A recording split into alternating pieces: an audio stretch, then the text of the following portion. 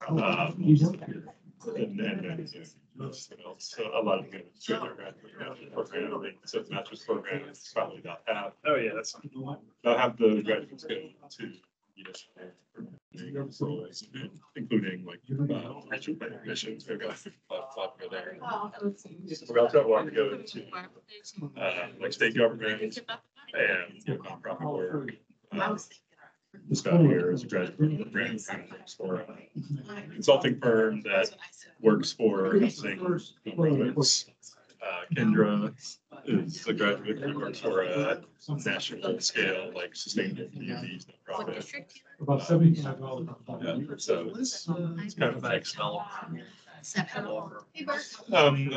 sometimes for a developer, I mean, more so for consultants that work, like on the permitting side, right? Yeah, we started. Should we wait a few minutes for council? Oh, yeah. Sure, that's a good idea, maybe we'll. Which of course. There's online, we're waiting for a few more moments before we It was begin. inspired by the. She's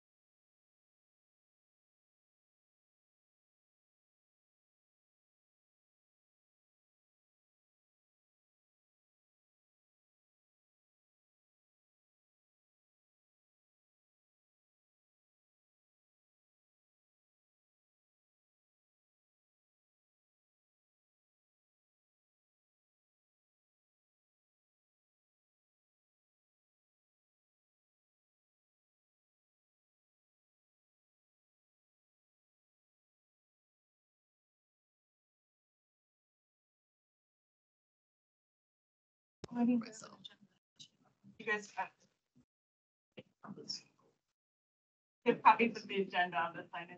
Anybody, then grab one for you. Thanks, everybody. We'll get started. Thanks for joining us for our first zoning advisory committee for Richmond 300 code refresh, which is how we're branding the new zoning ordinance rewrite.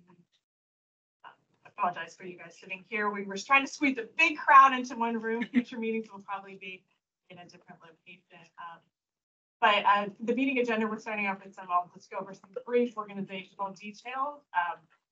And then we'll have an opportunity for public comment for items not on the agenda for members of the public who want to share some information. And then our consultant team is going to take over and share some information about their plans and also our engagement strategy point. So first, in terms of introductions, again, I'm Mary Ann Pitts. I am a deputy director in the planning department. Myself, along with our team, is help with this process. We'll introduce everybody on our side in a second. But first, if the advisory council wants to go around, introduce themselves, share a little bit about the unique perspectives they're hoping to bring to the council. And we can start with Denise. You want to go first? Hello, everybody. My name is Shanice Brown. And what I bring to the table is making sure that everyone has an equitable voice in things that go on in the city of Richmond. I don't like to call them communities of concern, but maybe communities of opportunity. And so we help people in the east end of Richmond advocate for themselves, whether it's transportation or housing or different things like that. So that's what I bring. Hello, my name is Mimi McBain, and I serve as Outreach Director for the Life Church RVA. We are located in Southside of Southside Richmond. And currently, we partner with local community organizations, businesses, and other ministries to help combat different areas of insecurity within our community, which include food insecurity, educational equity, community empowerment, and family. Roger York, started working for the department here in the early 70s. I was one of two people who was involved in finishing up the draft of the ordinance that was adopted in 76, and then subsequent mapping of that ordinance for the next 2 years, and then literally hundreds of amendments that took place after that up until the early 2000s when I retired. Before that, I was secretary of the Board of Zoning Appeals. After I retired, I was appointed to the zoning board, where I still am a member. I was hired in the early 70s to replace someone who was involved in writing the 1927 zoning ordinance, who also worked on the 1919 interim zoning ordinance and the 1909 Chicago master plan at Van Buren. Wow. 97. So we have some continuity here. That's great. I'm David Hannes. I'm an architect in Richmond for about 44 years, moved here from elsewhere. And been on the Planning Commission, the Urban Design Committee, Commission of Architecture Review, the Arts Commission, and one other in there. I'm missing. Hello, I'm Benny Gates. I'm third generation Richmonder. I'm a Richmond Public Schools graduate, and I'm a community health worker, professionally, lay health promoter, community-wise, and I'm a Nancy Cancer, Comprehensive Cancer Center champion. So I do a lot of cancer research, health, anything dealing with food, just anything in the community. My name is Bert Peck. I'm an architect in Richmond, Virginia. Been here for a little over 30 years. I'm one of the members of the Planning Commission elected to this committee. I'm Charlie Wilson. I am the Director of Permitting at Baker Development Resources, which is a local concierge firm that helps with miscellaneous permitting processes in the city of Richmond, both construction related and special use permit, land use related items, I guess. I've got a work experience with construction specifically, and then pivoted into this role through Baker Development Resources, and I have not one, but two planning degrees. Couldn't help myself, had to get a second. I got it at VCU, specializing specifically in zoning outreach in communities in my professional plan. Hi, Maritza Peachin. I have lived in Richmond for almost 13 years, which is the longest I've ever lived anywhere in my life. I grew up in Puerto Rico most of my life, and well, except for now here. I live in Northside Richmond with my kids and my husband, and I work for the Build America Bureau, which is part of the U.S. Department of Transportation. It's a bank that finances infrastructure. But before that, I worked for the city and I helped author the Richmond 300 master plan and get it through the process to get it approved. I'm Elizabeth Greenfield. I'm a member of the Planning Commission, like Bert, that was appointed to serve on the advisory committee, and I work in government affairs and advocacy for the land development and home building industry.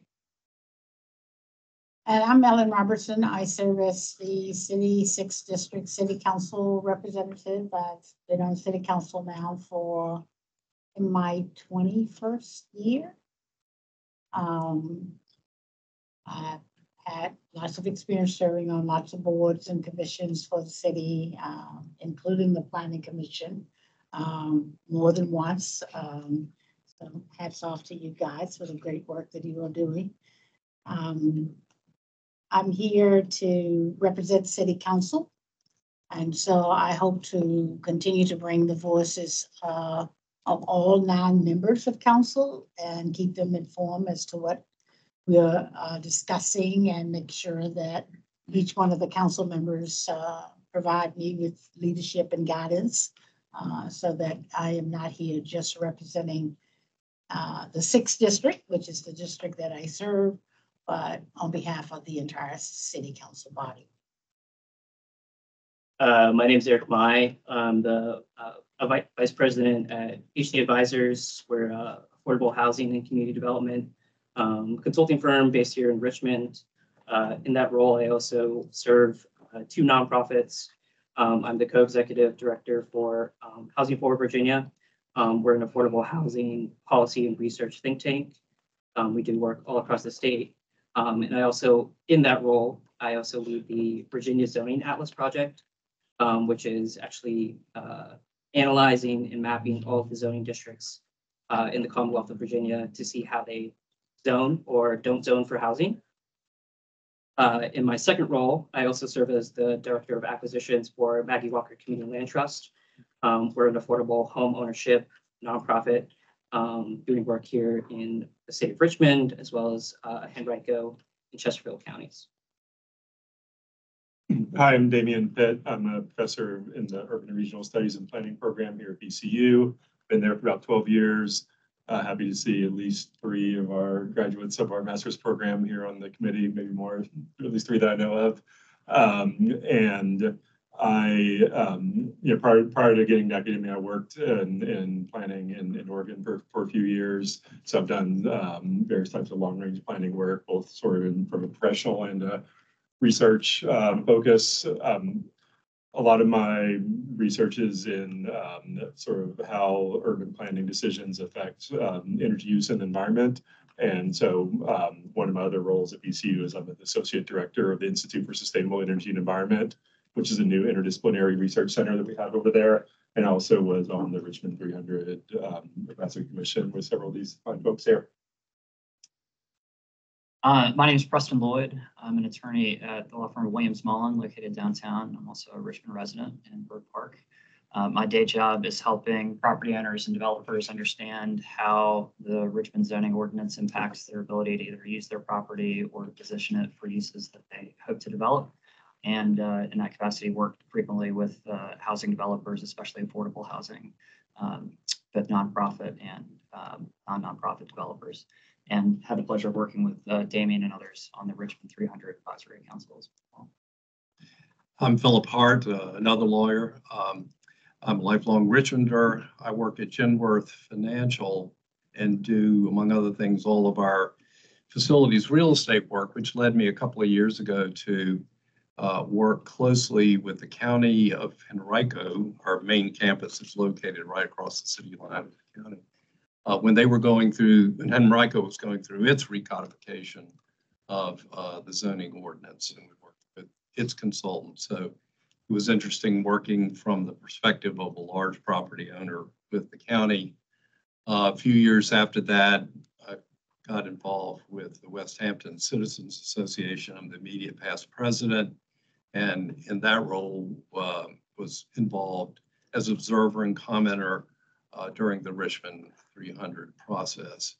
So whereas in my professional life, I approached some of these things from the large corporate owner standpoint, through civic involvement, I'm really interested in the impact of development and zoning on neighborhoods. And so we'll sort of have that viewpoint as well as we go through this process. Looking forward to working with all of you. My name's Michelle Parrish, and I own a small business in Churchill. We've been open since 2018.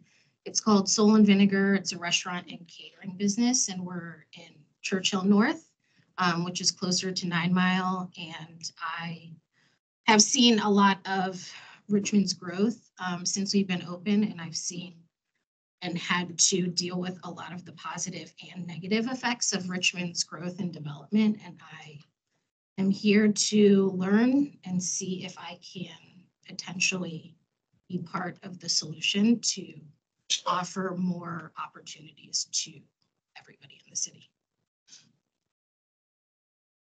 Hey everybody, my name is Casey Overton. I use she, they pronouns. Similar to Michelle, I am not a small business owner, but I do live in Churchill. I've worked with Chat, Now Rise. I've worked with Richmonders involved to strengthen our communities, risk. And I do a lot of work within faith nonprofit space. And I've kind of seen Richmond beginning to change. I've grown up in the Richmond area, the greater Richmond area, mostly in Prince George County for most of my life. And so, yeah, similarly, just want to be a part of change. I have an eye towards justice, an eye towards vulnerable populations that I've been connected to in the city, and wanting this process to be a part of positive change. Good afternoon, everybody. I am Dr. Wayne Cradle.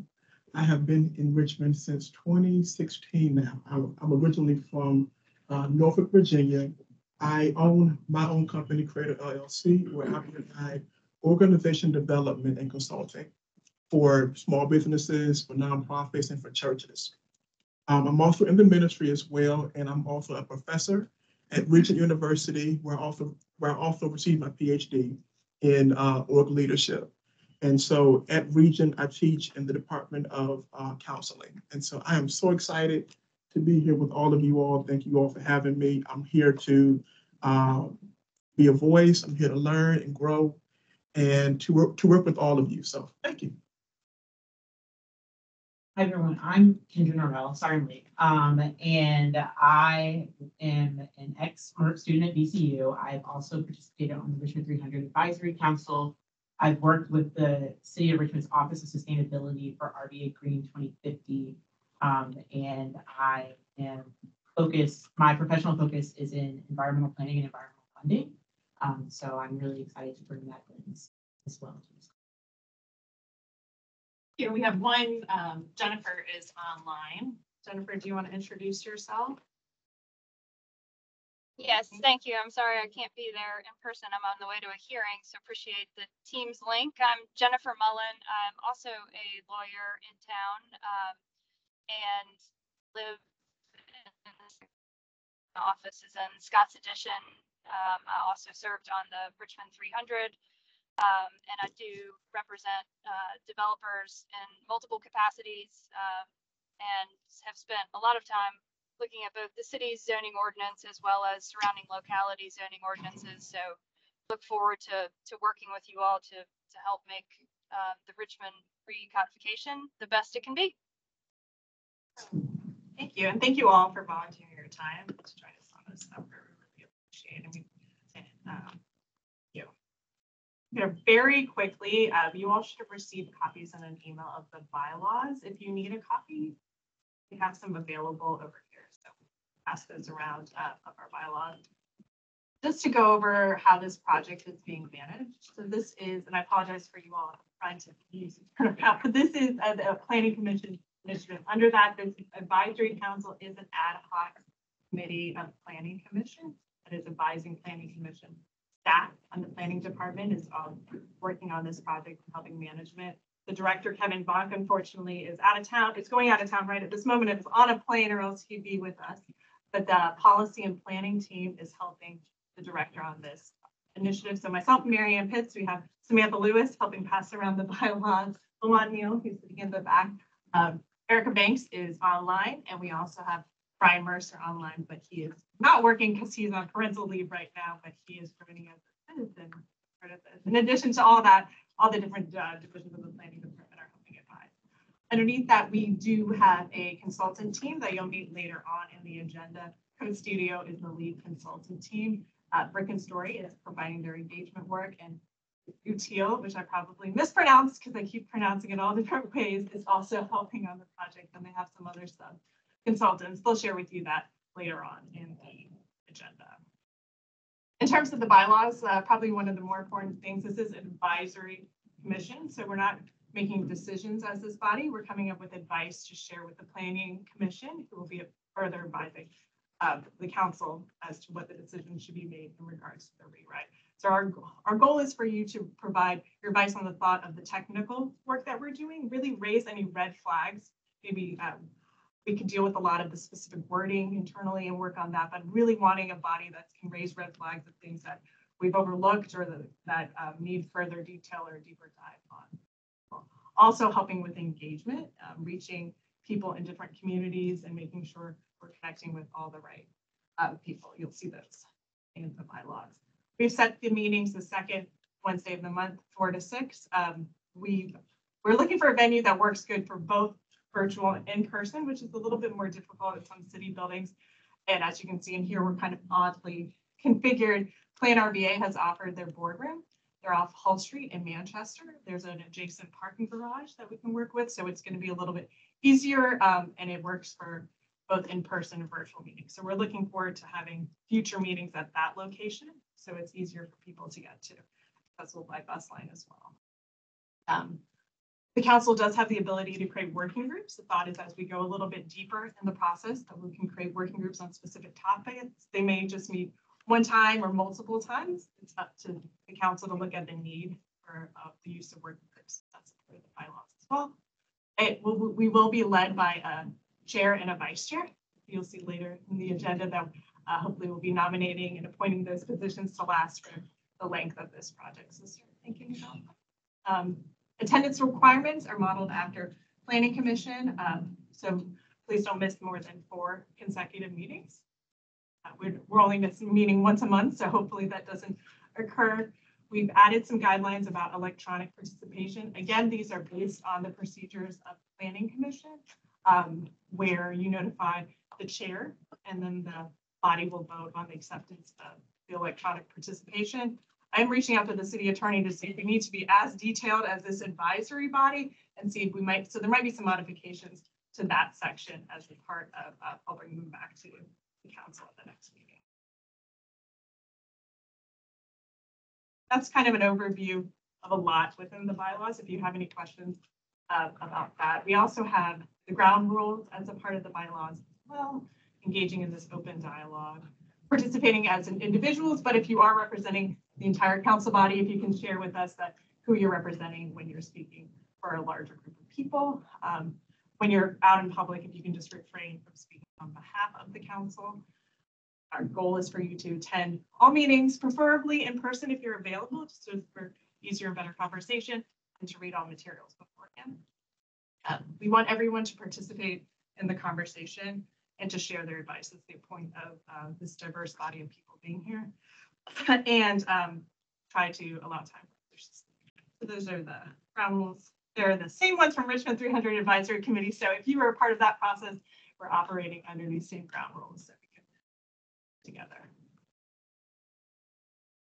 In terms of the Freedom of Information Act, which is how we share information, the transparency that we need to operate under.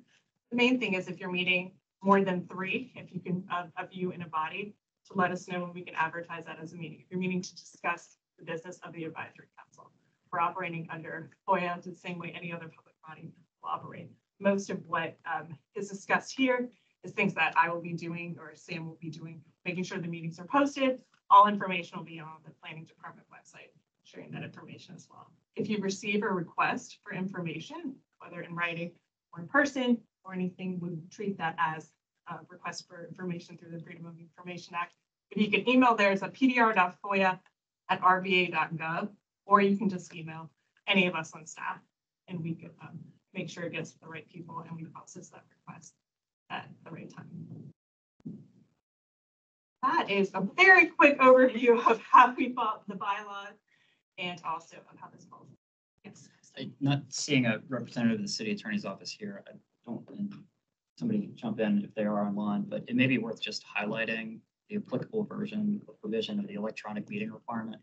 If you can't be here in person, you have to notify the chair, and then the chair would hold a vote as part of the meeting to allow the person to participate electronically due to a personal matter that prevents you being here.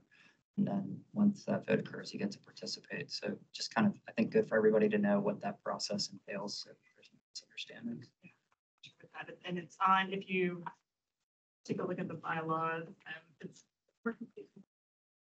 but section 5, part D is just process. A couple of the things that got posted were some sort of peripheral meetings that I guess aimed to the general public. Zoning seminar on the 24th, 25th, and another meeting on July 11th, and neither one says. Oh, okay. So those two, we'll get to those events. It'll be coming up when our engagement consultants have a chance to speak. We have not, though, on the 24th and the 25th as part of the initial rollout, we're doing a webinar. So those will be online meetings. We're just working through whether we schedule those on Teams or on Zoom platform, trying to figure, and then those links will be shared with everybody, probably this week. Just sorry, further as an organizational matter, after we appoint a chair and a vice chair, we do need to vote to adopt. I don't see that on the agenda, so just wanted to make sure we didn't go past that. Yeah, it's This is mine. Thank you. It sounds like somebody who presides over meetings, considering people to nominate. Great, so, so next, I think that does lead us into the election of officers. You need a chair and a vice chair. Anybody? Yes, Councilperson Robertson. Is the process just to nominate someone? Yes. Yes, so I think it's very important that the chair of this body be one of our representatives that are serving with us with the planning commission, in as much that our advice is going back to the planning commission. And I would like to ask Ms. Greenfield if she would be willing to consider the nomination for chair. I would be honored. I second that nomination or whatever, if that's a thing. We have a motion and a second from Greenfield Chair. All those in favor say aye. Aye. So the chair, do we have any nominations for the vice chair? I mean, I'm inclined to invite my colleague from the planning commissioner, Mr. Pinnock, but I don't know that he wants to take that on right now. I can see from the shock of his face. Mr. Lloyd, would you be interested? I'd be honored to serve. So I'd like to nominate Mr. Lloyd. Second. First and a second for Mr. being the vice chair of the council. All those in favor? Aye. Have a chair and a vice chair. Do we want to? So then may I move back to my seat? Next to me? I love sitting next to you, but I like to have a chair, high chair at the top of the table. This one was you. We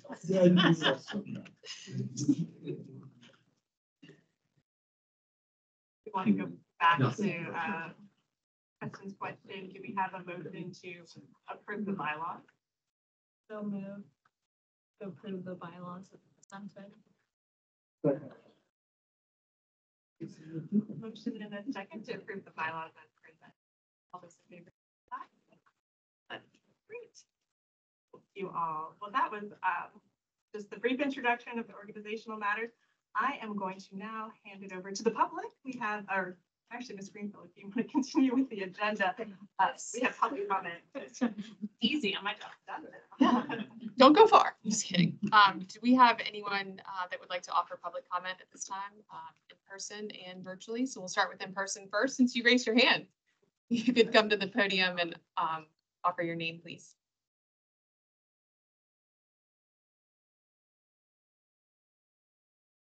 All right, hello, everybody. My name is Richard Hankins. I'm the Executive Director of the Partnership for Smarter Growth. And first, I want to extend my congratulations to each and every member of this council as Richmond embarks on this historic process aimed at enhancing our city's prosperity and community vitality. At PSG, we advocate for zoning initiatives that are aligned with the principles of smart growth. These can include mixing land uses, embracing compact building design, creating walkable neighborhoods, promoting infill development, fostering distinct, attractive communities with a strong sense of place, and encouraging community collaboration. We urge the council to consider these smart growth principles throughout the rewrite. We also ask for close attention on how we can incentivize affordable mixed income housing and bicycle and pedestrian improvements around these new developments.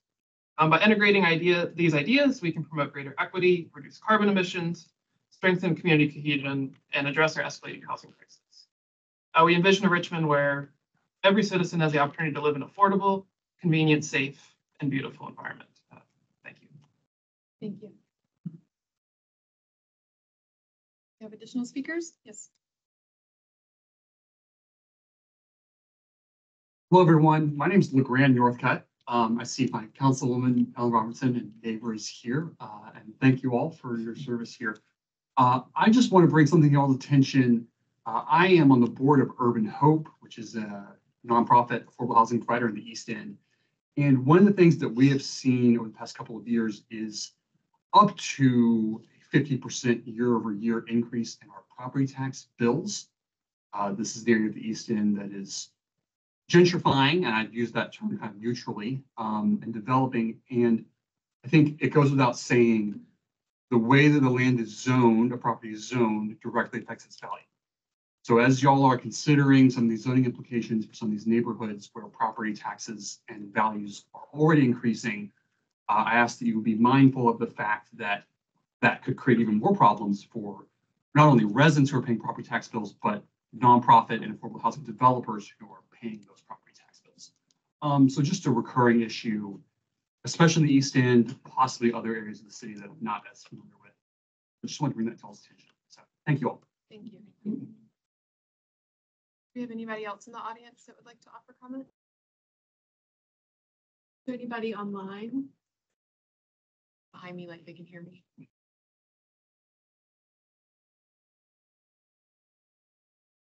Any hands raised?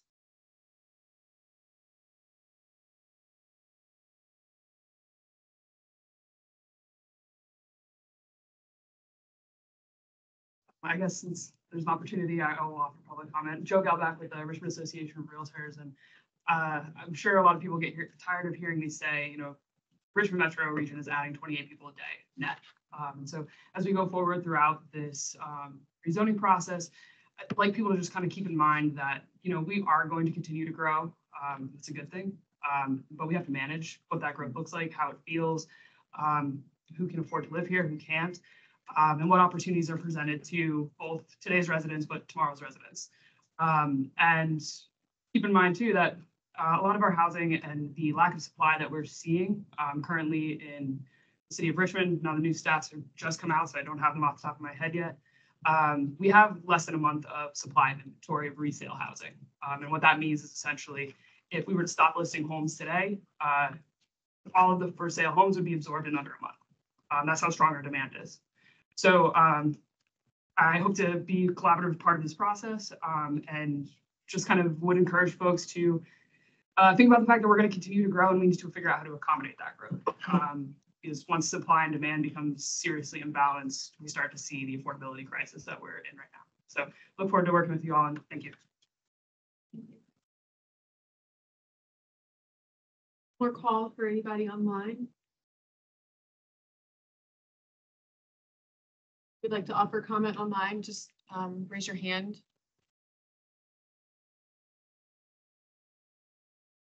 Okay. Oh.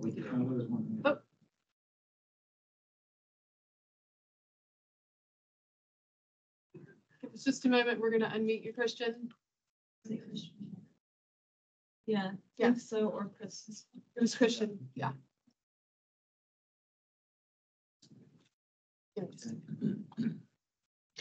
Can you hear me? You can. Okay, cool. Yeah. So my name is Christian Schick. I'm from the Strong Towns RVA civic involvement group. And I just wanted to give a comment similar to what many have said here today, just that as a ordinary citizen and not with too much technical expertise, when I read the zoning laws, I see a lot of implications on growth, similar to what many others have said here, that I do hope to see us be able to set Richmond up for better growth in the future. And yeah, very similar to what others have said. So thank you very much. Thank you for your comments. Sure. You're welcome to come forward. Hi, my name is Chris Marafatsos. We are developers in the area and owners. I also live in the Fan. I want to thank everyone for being progressive on seeing Richmond grow in a great way. Thank you so much.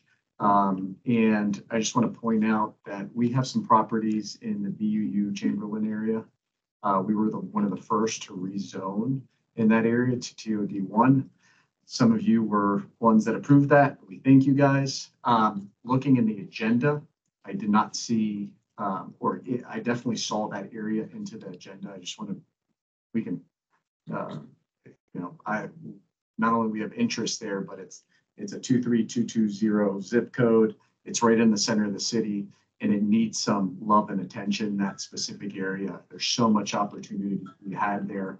We're investing there. We'd love for the developers outside of the city to see it as well. You guys have started that progress. We just are helping push it. I just would love to see that area be inclusive in the overall zoning of Richmond 300. I don't think, I know there was a plan that was put forth, a master plan in 2018. There was one also done in 2001 in 1998.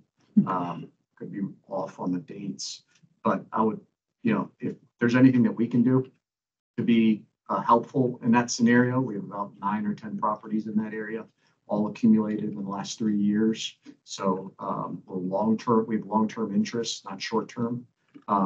So if I can be helpful, we're here in support and with our resources. So thank you for everything that you're doing. And I just wanted to put focus in that specific parcel. Thank you. Anybody else online? Last call for public comment. Thank you, everyone. So we'll move to the next part of our agenda, which is presentations and discussions. I think we're going to hear from our consultants at this time.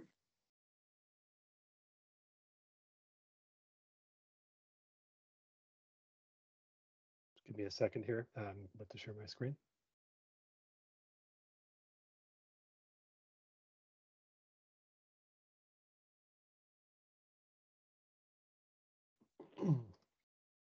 Are you guys able to see my screen and hear me?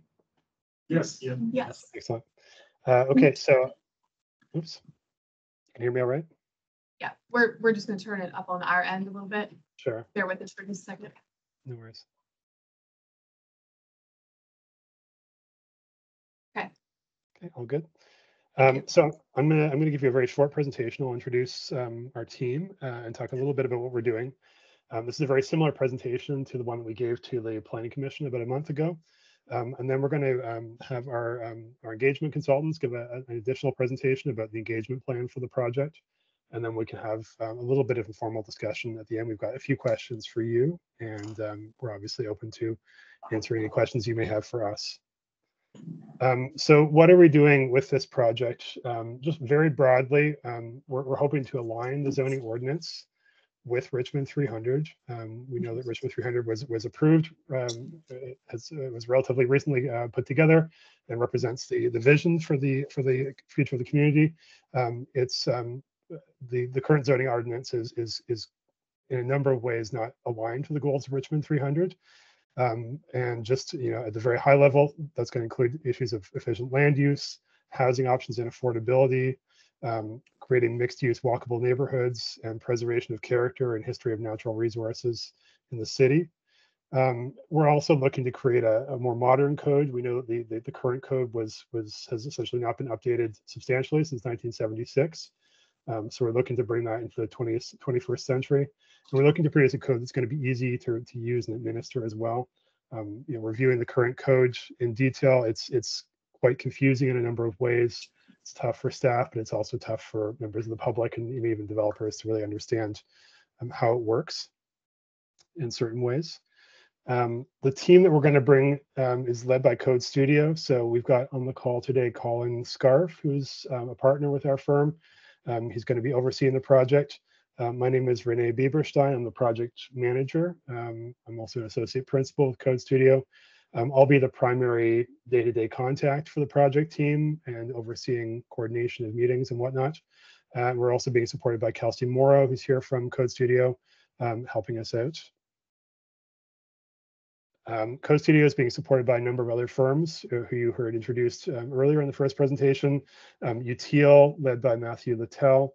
It's a firm out of Boston. They're going to be working on the pattern book component of this project, which is really a study into the traditional neighborhood forms and architectural forms of Richmond that is going to help inform the zoning work. By Brick and Story, who will be presenting just after us, dealing with engagement. And so all the kind of public meetings and stakeholder meetings that we're going to set up are going to be arranged through Brick and Story. We have a few other firms outside of the core team who are going to be supporting us and kind of coming in when necessary.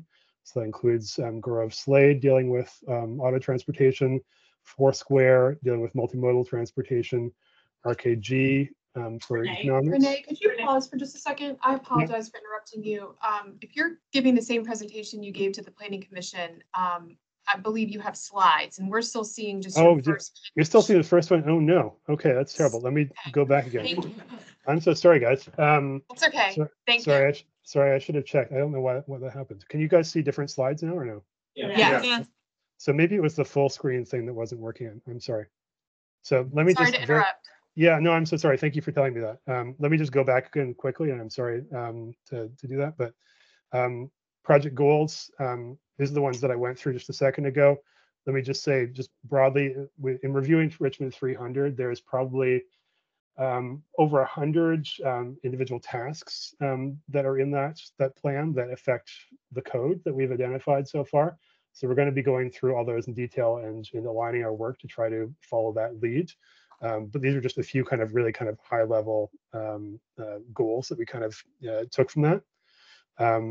And creating a modern code, which I just mentioned to you guys about. So sorry to have to go over this again, but these are sort of very high level, trying to align the work of the code to Richmond 300 and trying to bring the code up to speed to the 21st century. The team here, sorry, I'll just say again, Colin Scarf, just to put some names, some faces to names here. Colin's on the call today. Next time we're in town, we'll be meeting with you guys in person. So this will all be a lot easier, but you'll be able to meet Colin and myself, and being also supported here by Kelsey on the right-hand side. And sorry to the rest of the team here, UTL, that's Matthew Littell, who's the leader for UTL. Brick and Story being led by Latoya Thomas. We also have Emily McKnight on the call today from Brick and Story. And then the other firms, and I was just saying Gross Slade, Foursquare, RKG, and Harrell and Chambliss for legal support. So sorry guys, we'll continue on from here. So just to give you a really quick introduction to Code Studio, our firm was founded in 2006. We believe that right-sizing codes and plans requires a really deep understanding of each community's character. We work on plans and codes that yield vibrant, mixed-use, walkable communities through creative urban infill and redevelopment strategies. And we're a leader in the preparation of adoptable, easy to understand, and highly visual development codes that apply award-winning innovation and a unique approach to each community. So just a few stats about some of the work that Code Studio has done over the years. We've done 111 and counting total projects. Those include a large number of codes, both overall unified development codes and individual subdivision codes. We've also done plans. We do a certain amount of planning as well. We've got offices and remote individuals working across the country and a little bit beyond. And approximately 10 employees. Our codes have happened all across the country, so covering 33 different states, including the state of Virginia, of course, already. Some of the recent work that we've done that's probably most relevant to Richmond is some of our work in Charlottesville. That began with a deep analysis of the current regulations that they had there and identification of barriers, testing of metrics, and summarizing what the new regulations and approaches might be. It turned into a code in the end after that analysis, which was, I think, a good example of the code work that we do. It's modern, it's simple, it's graphic, and it implements, similar to what we're doing in Richmond, implements a recently approved plan that Charlottesville had in place. And it was adopted right around the end of last year. So we're really happy to see that. So in terms of the work that we're going to be doing with you guys, so this is the very first phase of the project. This is already complete. This was just sort of getting things lined up in the background. Phase one, so from February to May of this year is essentially when it ran. We work with staff to confirm the timeline, put together the engagement plan that you'll hear more about in a few minutes, review the existing materials from the background that staff provided us with, did a a kickoff visit, like an internal kickoff visit with staff. And we're looking forward to doing more of a public-facing kickoff visit the next time we come, including meeting with you guys. We're now really at the beginning of what is now phases 2, 3, and 4 happening at the same time over the period of May to October 2024. So within those phases, there's sort of 3 different elements to them. One of them is the preparation of the pattern book, which is being done by UTL. So that's really, like I said, a kind of a deep dive into the, kind of the physical fabric of Richmond, both how it exists today and what its history was, going down to the level of architecture as well, and just trying to kind of really understand that. And I'll talk to you in a moment about why we think that's especially important. The next part is the zoning ordinance framework, which is really sort of a deep analysis into the existing ordinance. And then the zoning district framework, which is a kind of a conceptual outline of what we're going to be proposing. So kind of the overall structure of the zoning code and a conceptual idea of what the districts might be going forward. But we won't yet be addressing the really detailed metrics, which will be the largest part of the project, getting into all those specific measurements and use sets associated with the new code. During this period, we're going to have 3 major engagement touch points. So essentially July, August, and September. We're going to be coming and speaking to lots of people, including you guys again. A bit of a sort of side piece coming out of this period will be an update to the existing ordinance, which is a sort of a temporary measure that staff have asked to do. So they're going to be taking some of the metrics that come out of the pattern book and doing a kind of a quick fix to the existing ordinance to bring it better in alignment to the existing forms in some neighborhoods. And that's because some of the zoning that's in place right now is highly misaligned with the traditional fabric of those neighborhoods and is requiring a lot of special use permits and other types of changes, essentially just to build the same type of form that's already there. So it's a bit of a side piece that staff will be leading based out of some of the research from the pattern book. And then the final period, which is the longest period, phase 5, will be the draft and then the final zoning ordinance preparation. So I'll be working through all the testing of the code metrics, the graphics, the administrative language, going through all the different districts in great detail. And we have over a year to do that period. And there'll be a number of engagements during that period. So just a few initial takeaways from our first trip to Richmond, and this was just when we met with staff and took a look at the city. Some of us weren't that familiar with Richmond physically, so it was our first time. We were kind of fresh eyes in the city. A few big things that really jumped out at us. And again, we're going to be asking you some discussion questions. So if you see something that's missing here, we're definitely would like to hear your thoughts on additional things we should be paying attention to. But a few big initial observations that we're seeing that Richmond is obviously seeing a lot of growth. That's generally speaking great news, but there's obviously big challenges with that as well, especially when it comes to affordability. We heard a lot about the crisis that Richmond is facing with housing affordability and availability. That being said, I would say we work with a lot of different municipalities that are in a different position where they're really just desperately trying to stimulate growth, and it's probably better to be in a condition where you're seeing something and you're able to try and sculpt and channelize it than in a condition where you're desperately trying to do whatever you can to stimulate that growth. But I certainly understand the challenges that come with it as well. The current ordinance, as I was sort of getting at, is imposing suburban standards that can't accommodate traditional neighborhood forms. That's something that staff have told us a lot about. It's a bit crude in a number of ways. It's not quite aligned to some of the traditional forms of Richmond. And so even though we may want to debate, increasing intensity beyond those traditional forms in some areas, in a lot of ways, the code is sort of a step behind that. So it's not even really accepting what's there right now. So thinking about ways we can, at the very least, bring the code up to date with the existing fabric of the city is an important thing. We've seen, related to that, reliance on special use permits or SUPs to try to approve things that are not in conformity with the code. In some cases, those may always be a reality, but there's a large number of them that are happening right now. And we've heard from a number of different staff, and these are sort of gumming up the approvals process. They're taking a lot of time. In a lot of cases, they're things that are really, again, just about traditional fabric that was there. So you're essentially having to get a special use permit to build something that looks just like your neighbors in some cases. The current ordinance is also a product of incremental changes, and for that reason, it can be quite confusing and inconsistent in terms of its naming of different districts, the types of metrics that it uses, and how it's actually applied on the map. So, all these sort of things, because they were done in little bits at a time, there isn't necessarily an overall logic to them anymore. Just that inconsistency can be very confusing and not necessarily logical. So kind of taking a big step back and looking at the big picture and trying to kind of clean things up so that it makes more sense. Will be something that we'll be looking at doing.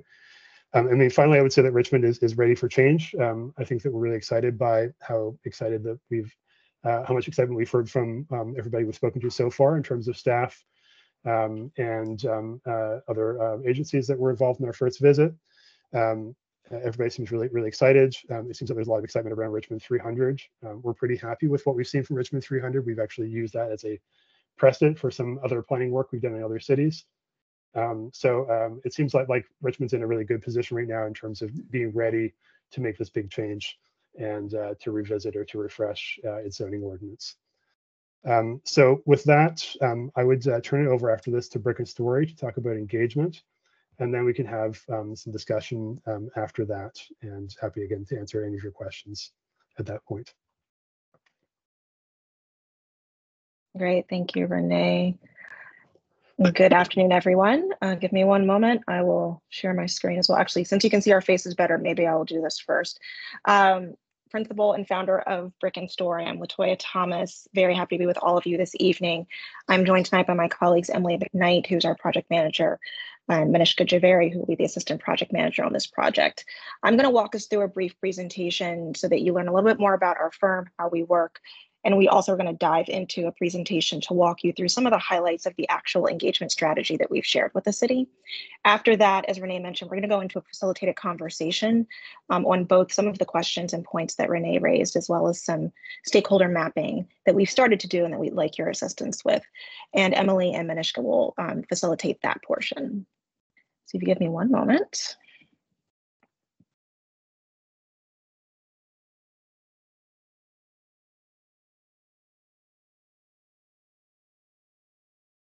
Okay, can I get, actually, Renee, can I get a thumbs up that you can see my screen? Because I can see your face. I can see your screen. Let's just make sure that we can see the next slide when you move to it. Sure. Yes, slides changing? Yes. Great, thank yeah. you. Okay, so again, we'll be presenting the engagement strategy and our stakeholder mapping exercise as part of our facilitate discussion. Quick overview about who we are. So again, I'm Latoya Thomas, principal and founder of Brick and Story. We are a urban planning consultancy focused on stakeholder engagement in the built environment space. I founded the company 7.5 years ago with a very specific focus on trying to bridge the divide between people and place, and trying to really create spaces of conversation and dialogue around how our built environment is shaped, with a particular focus on trying to ensure that we are making the space and creating the pathways to elevate voices that have historically not been at the table as we have designed and developed our built environment. We work with a wide range of clients, including government agencies, other consultants like Code Studio, and we work up and down the East Coast. We are based in DC, but the bulk of our portfolio, aside from the immediate DMV area, also goes all the way down to North Carolina. We also have several projects going on in Charlottesville right now. We were part of the Charlottesville Comp Plan and Zoning Code Update project with Code Studio for about 4 years. And we've had work all the way up to New York City and out to West Virginia. So we are a small but mighty team of about 11, but have a pretty broad reach and work on a wide range of projects, including projects related to urban planning, transportation, environmental sustainability, economic development, housing, and beyond. And again, you've met our team earlier. This is going to be the primary team that you see as part of our project. We also have other team members that we will engage as needed as we move throughout the process. We also have partnered with another woman-owned engagement consulting firm based in Virginia, Avid Core. They will also be supporting us with any additional on-the-ground capacity that we might need for specific events as we move throughout the next 2 years of this project.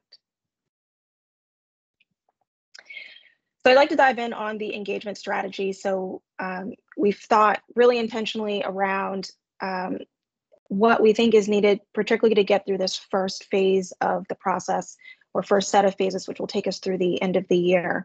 And also thinking about some of our own experiences working on other projects and some of the challenges that we've seen. So this strategy tries to speak to where we see opportunities to engage and how we would like to do that. So as we think about the reach of engagement, it's obviously incredibly important that we're reaching out to as many people as possible and hearing from as many people as possible as part of this process. We know Richmond 300 was an incredibly successful process. That said, we do know that there were some groups that were underrepresented. And so thinking through even more creatively how we can try to close gaps in those in engagement, particularly around an issue as sensitive as zoning, is critical to this process. And while the entire city is a collective group of stakeholders for this process, we've tried to also highlight a number of targeted groups based on what we know about the demographics of Richmond, as well as who may have been underrepresented in the last process, to elevate as part of this conversation. These are just a few, and as we go through our stakeholder mapping, you'll be able to also comment on additional folks that might be missing. So Renee mentioned, I'll quickly go over, we've got 4 initial stages of engagement to get us through the end of the year. We've wrapped up the project initiation stage. We've moved into the pattern book, frameworks for new zoning ordinance and new zoning districts, and then phase 5, which is the development of the draft and final zoning ordinance. So just to walk through those phases very quickly, phase 1, which we've completed between April and May, this was really around developing the framework for engagement. So developing our roadmap to get us out the gate for the next several months. Some of our key activities as part of this process have been obviously drafting an engagement strategy, developing a framework for community volunteers, ambassadors. We're not going to do a deep dive on that this evening because we are trying to finalize some of that framework with the city, but probably in time for our next meeting with you, we'll talk through what that program looks like. But that's really a way to also allow community members who want to be more involved to be able to be part of the process in a volunteer capacity, and I will say in a paid volunteer capacity. Launching the project website, which we've supported the city in doing. Again, the engagement strategy, developing that and refining that, and using these early meetings even with you tonight to help refine that. And then stakeholder mapping. So make sure that we know who's in the ecosystem that we're working in, and making sure that we know all of the different networks that might exist, communication networks, partner networks, in order to get to those people so that they're getting information about this process and so that we're creating spaces for them to provide their input. So phases 2 to 4, which is a pretty big chunk of this process, runs from June to October. Touch point 1, which were some of the dates that someone in the committee had asked about at the start of the meeting. So as we think about this first touch point, which is really the project kickoff, we know that zoning is not always the most easily understood or digestible topic. It is also not always the most interesting, depending on how it's presented. And so I want to be very transparent about that. But we think it's, number one, really important to make sure before we start rolling out with drafts of any documents that people really understand what zoning is. They understand what it is, they understand what it means for their neighborhoods and for their community. We also think it's really important for folks to understand what zoning has meant historically, and how historic zoning and land use policies have actually shaped the Richmond that you all know today, and in many respects have shaped many of the divisions that you see within Richmond, and even some of the growth challenges that you see right now. So as part of this first touch point, we propose a series of kickoff events. So as was mentioned earlier by Marianne, Zoning 101, 2 webinars that would, one being offered in the afternoon, one being offered in the evening time. But that would basically give folks a basic understanding of what zoning is, how it works, what it does, what it means, and why it's critical to this next stage of the Richmond 300 process. From there, we really want to orient everyone to a conversation around what zoning has meant for Richmond, and also really what zoning has meant in the US. And what does that framing also mean for how we move forward through this process together?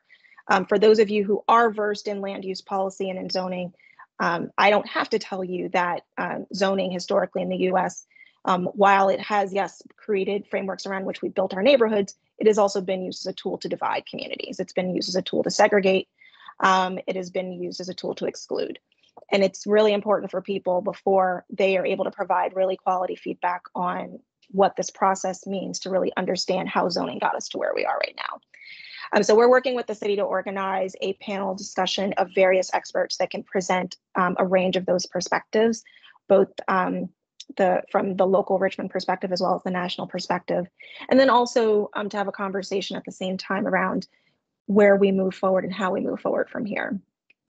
We also anticipate as part of that conversation and panel discussion that there will be some sort of an open house and interactive engagement opportunity where we can ask some very early stage questions around visioning for the zoning ordinance. So participants will be able to provide some feedback in that earlier stage. Our second touch point, which focuses around the draft pattern book and zoning ordinance and district frameworks, would be for the July-August timeframe. We're planning for a larger, more interactive public meeting, open house, or workshop design to try to get feedback on those drafts. And to support that, we would also look to do community-based pop-up engagements. And so working with different partners, we would look to identify different opportunities to, again, take that workshop information and be able to bring it out to the street, bring it out to the people, particularly folks who just might not come out to a workshop or open house, to try to get as much feedback as possible and try to educate as many people as possible about this process. And then touch point 3 is going to be later in the year, in the fall, and that's really focused on the revised ordinance, the district frameworks, and the draft changes to the existing ordinance. And so we expect that's going to be a mix of activities, including a more formal public meeting to present the selected metrics from that process, sharing summary results from the prior engagement efforts, and probably another public meeting or open house style event to share the revised pattern book and solicit feedback. The one thing I do want to emphasize with all these events, and particularly these larger public meetings, we at Brick and Story don't really believe in the traditional framework of public meetings. We think that they are often inaccessible for most people, and often designed in ways that only allow a few people to really participate and contribute to the conversation. So we are quite intentional about how we design those. We've got some examples that we're happy to share with the committee at some point later in the process, but we are very intentional about trying to design these opportunities for engagement so that everyone feels welcome and that we are creating the spaces where anyone who would like to engage has the ability to do so in a way that's accessible for them. And then phase 5, development of the draft and final zoning ordinance, which is really the last haul of this project and the longest haul of this project. So we are going to basically do a review and reset of our engagement strategy in the fall once we've gotten through the first 4 phases. The purpose of that is and those of you who do engage and work in your own communities know, you often have to see what sticks, what doesn't, and then pivot accordingly. And then also understand what we need from this next phase. So we'll be revisiting the engagement strategy to plan what that November 24 to January 26 period looks like. We provided some examples of just some of the tools in our very diverse toolkit that we might actually deploy, which can include webinars and focus groups, stakeholder interviews, code hack session, surveys, visioning open houses, interviews. We have a range of tools also not listed here.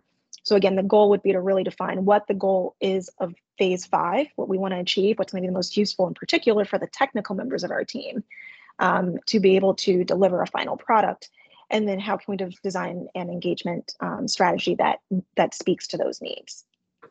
And you see on the right-hand side of the slide, potential engagement themes that we're considering. But again, none of these are set in stone, and we will have plenty of time between now and the fall to actually shape out what the next phase of engagement looks like. So upcoming events, and this is again what someone had asked about earlier. These are already on the website that the city has set up for this project. So if you forget this information, don't have a chance to write it down quickly, it is already on the website. There will be 2 webinars specifically focused on the basics of zoning. What is it? What does it do?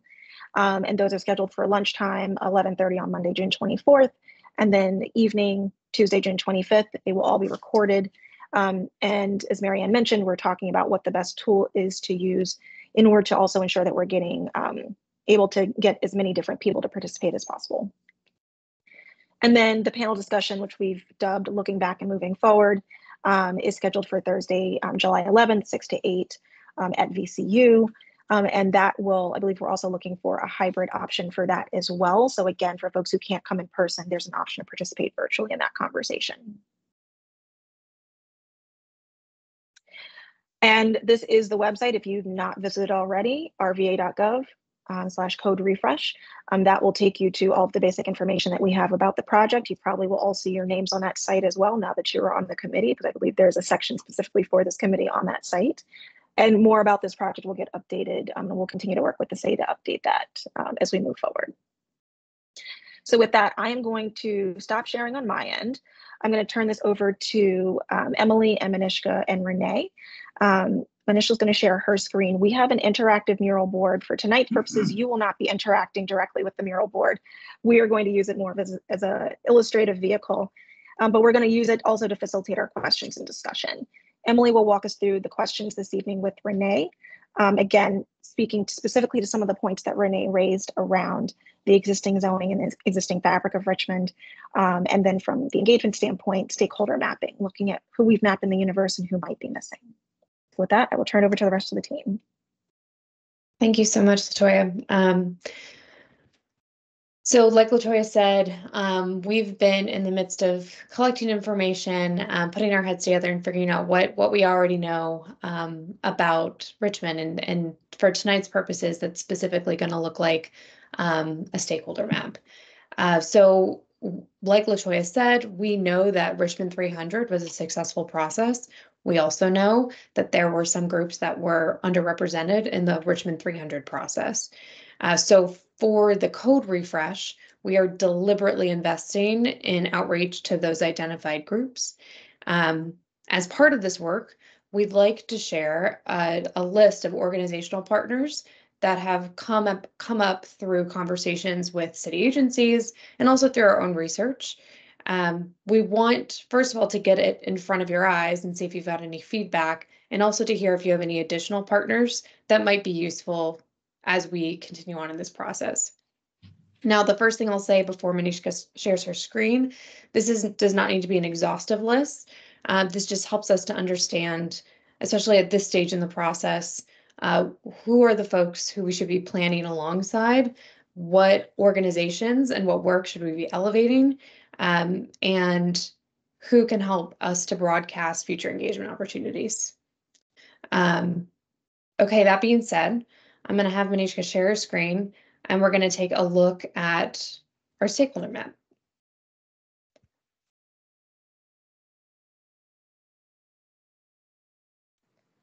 Okay, just 1 second. Can you see my screen? I don't think you can. No.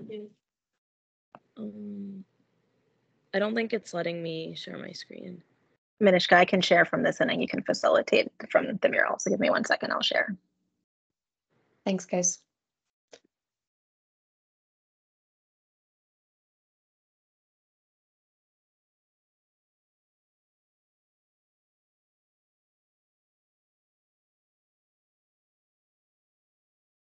Okay, if you're not already familiar with Mural, it's an online whiteboard essentially.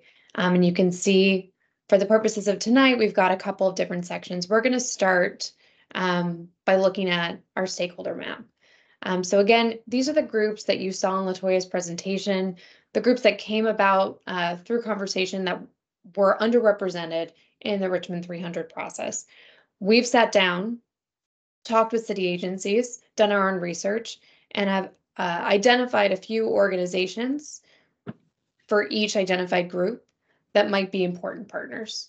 What we'd like to do now is have you take a look at, let's start with just the 8th and 9th district residents, and let's start with Hispanic and Latinx residents. So if we could zoom in there. Not sure how big it is on your screen. Small.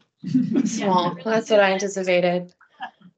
So we'll start Is that better? Yeah. Okay, great. I'll pause for a moment so you can take a second to look, and you'll also notice there are some empty sticky notes. We'll start adding organizations as you call them out. Can you zoom in just a little bit more? I think a couple of commissioners are part of Let's just do one of them, like 8 and 9. Yeah. That's better. Thank you.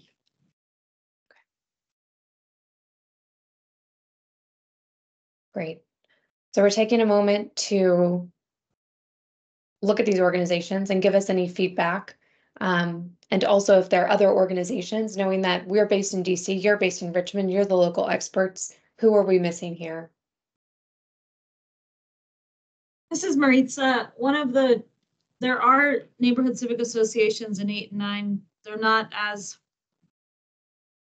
they don't meet as often and maybe don't as much. So I think you'd have to kind of drill down into the ones that are kind of more firm and they meet often, and then try and identify the places where there's the holes, like what resources are available there. It's just that's part of the reason why it's often challenging to reach 8th and 9th, is because the civic infrastructure isn't the same as it is in the other parts of the city. This is Eric Mai. I'd recommend Virginia Community Voice. They're led by Leo Whitehurst Gibson. They're a nonprofit. They do organizing down in the 8th and 9th. Got it. Thank you for both those comments. This is Shanice. I would also recommend that you revisit Richmond Connects. They did an immense amount of community outreach to different underserved communities as well. Thank you. Janina, I'd be interested in hearing like how that we always will be like churches, reach out to churches, but then it's like which ones and how, I think ends up being a big question. I would say, well, definitely we're in the 9th district, also 2nd Baptist.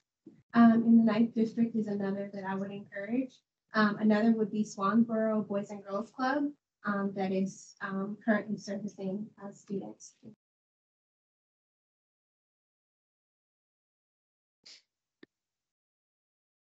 And it's 2nd Baptist Church under churches to reach out to.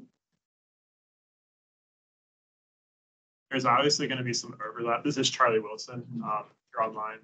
There's obviously going to be some overlap too in the South Side, particular. Like there are parts of the 4th district that are like white and affluent, and then there are other parts of the 4th district that are distinctly not that.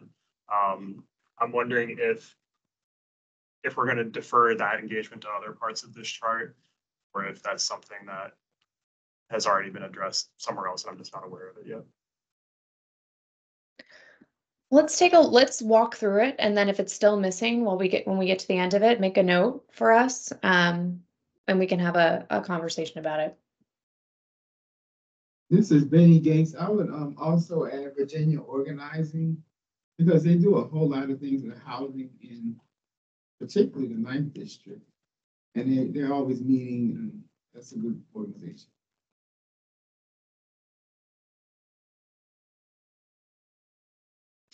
And this is Casey. My apologies if I missed it, but I know Eric mentioned Virginia Community Voice. I just want to make sure they got on there because they were going to be my recommendation as well. Thank you. Mm-hmm.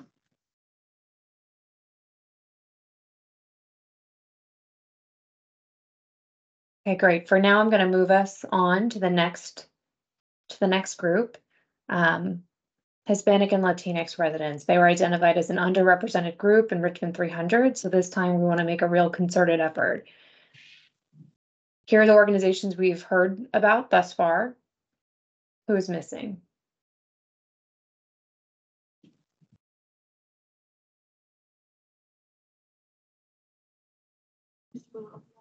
Yeah, this is Shanice. I would say maybe the Hispanic Chamber of Commerce. They use a lot of community members to do a lot of outreach, and they do a really good job.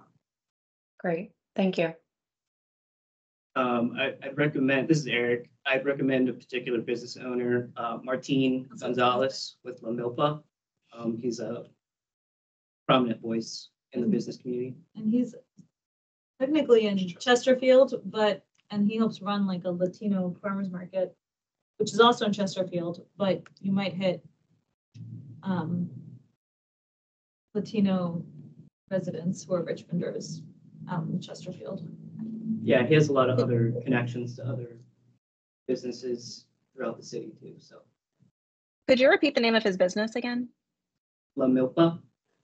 La Milpa. Okay, thank you.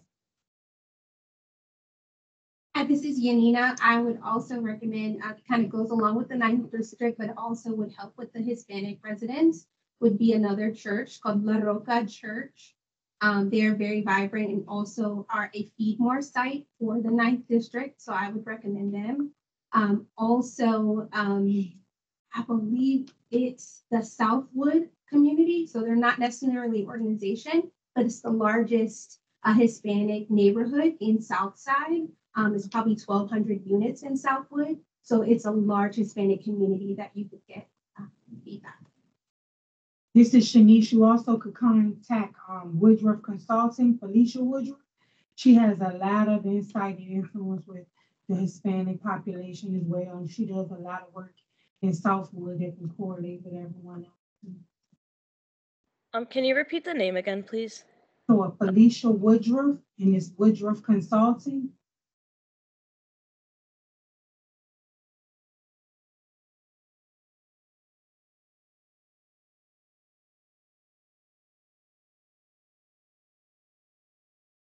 Okay, I hear a pause, so I'm going to move us to the next group. I actually want to add a couple more. Yeah. Oh, go ahead. The I think it's called Celebration now, but it used to be the Rock. That church, they do a whole lot of things with the Hispanic community. Liberation. Liberation, yeah, keep changing it. Liberation now. Liberation Church. And also the Virginia Community Health Workers Association. They do a whole lot of things with the Spanish community, doulas. Virginia Community Health Workers Association. Health, HEALTH, Workers Association. Sorry, I'm sorry. Virginia Community Health Workers Association. Sorry, it's a big room and the mic doesn't pick up all of the nuances of what y'all are saying, so bear with us. We appreciate it.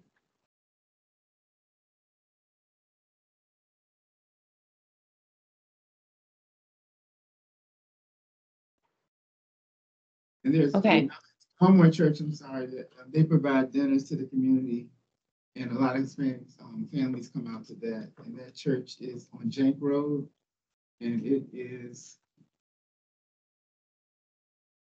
I can't think of any church right now. They'll come back. Crestwood Presbyterian Church.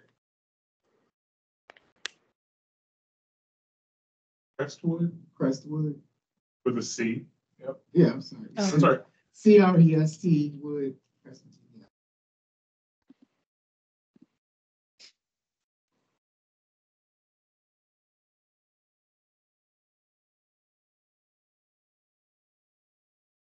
Okay, we're going to move to the next group for the sake of time. We sat down with DC agencies and got a lot of good organizations that are supporting immigrant communities in Richmond. Here are a few that we heard about.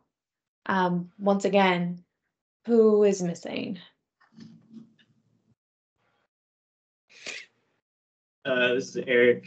I might include Virginia Poverty Law Center or Central Virginia Legal Aid Society. Poverty law.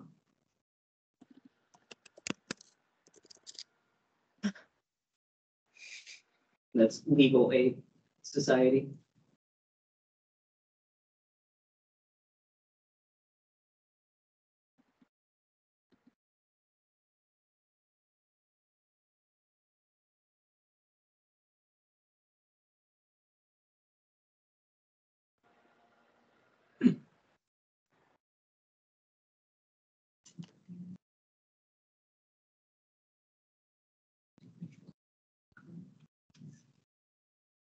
Okay, I think we've got a really good point of contact at the city for immigrant communities, so I'm going to move us to the next one. I feel pretty confident about our outreach there.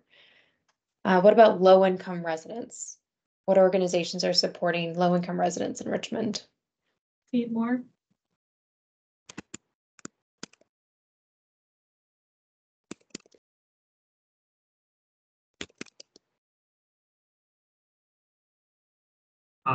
Virginia Supportive Housing.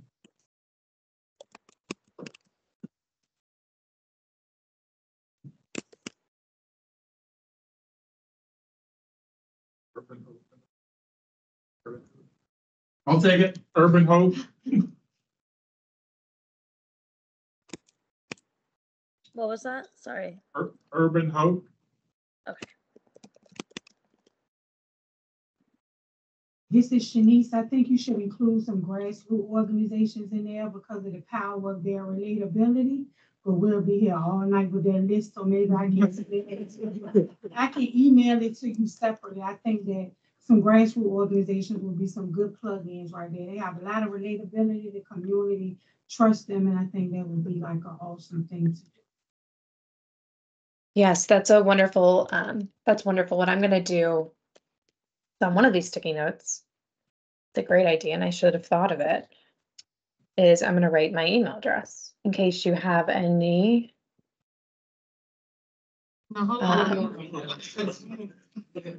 Capital area health education. Hey, Emily, maybe what we could do to make it easier is we have a staff point of contact with the city that can collect all of the information and facilitate it over, get it over to you, if that's okay, Marianne? Yeah. Great. Marianne, before we conclude, if you could just give out some contact information for who that appropriate person was, city staff. Yeah. Another organization you can add on there is SCAN. They've introduced a new resilience program in their organization, and they have been doing a lot of things for low-income families and communities. Can you repeat that, please? Yeah, was that STAIN? SCAN, SCAN. Is that how you spell it? Is it ST? No, without It's the just, E. it's an abbreviation, Yeah. so SCAN. SCAN, okay. And you also can include BDH, Richmond Henrico Health District. They do a whole lot of stuff for low-income communities. And what was the acronym again? RHHD. RHHD. Okay, thank you. This is Capital Area Health Education Center. Say that one more time. Capital Area Health Education Center. Capital Area Health Education Center. Thank you. Yeah,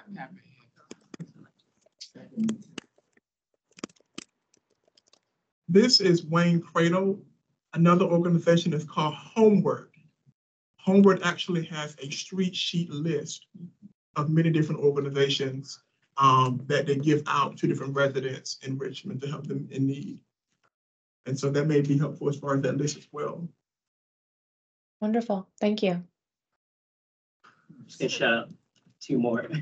The Partnership for Housing Affordability, or PHA, have a housing resource line. And then the second one is the Neighborhood Resource Center of Greater Fulton, or just NRC. And then there's like the YMCA and the YWCA.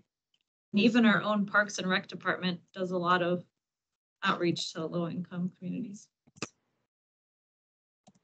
This is Salvation Army. Boys and Girls Club downtown, North Side. And then there's a church called Faith in God Ministry. They also do, they provide food and assistance to low-income residents outside. With just one ministry, yeah. There's a Faith in God Ministry that's there.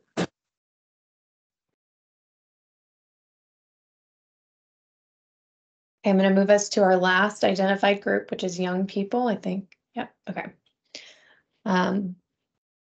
Young people. Forever Young Foundation. I don't know if UVA is kind of far away from here. Maybe replace that with Virginia Union. Yeah, maybe VUU. Mm-hmm.